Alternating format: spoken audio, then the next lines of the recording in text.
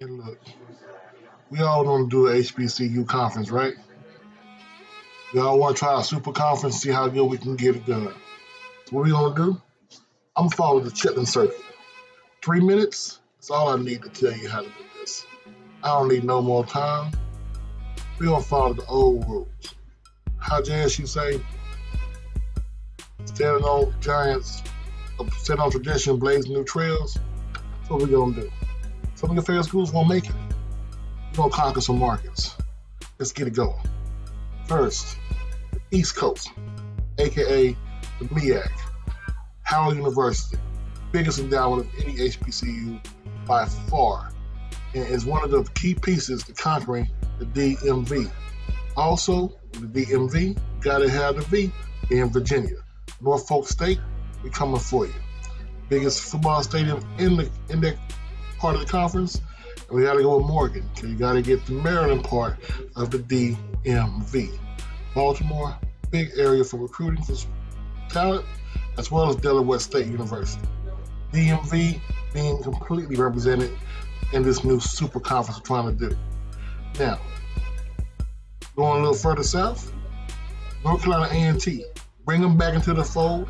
We're trying to get a hold of Charlotte market and the Carolinas. And with them, you have got to bring in North Carolina Central. It may seem like a small school, but trust me, bringing the rivalries back would be great for this market. Before you get anybody clowning about South Carolina State, they have 12,000 people in their city. Clemson only has 16,000. So get over yourself. The West, you know we gotta bring Jackson, right? They're the biggest dog on the block as far as barking, as far as the media presence right now. So yes, damn well they're gonna be in this conference as well. Bringing them in, you gotta bring FAM. FAM has the second most connections of any HBCU. Socially, in this region, we're gonna go ahead and bring it in for the Florida market. And bringing in those two, you gotta bring in Alabama.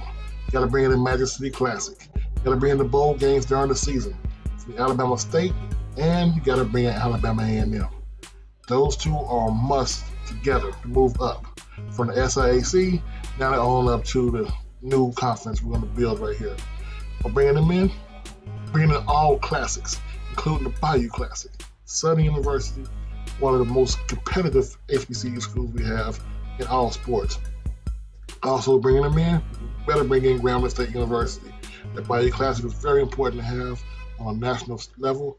And finally, you gotta bring back Tennessee State. Nashville market's big. It's Coach Simmons. I am out.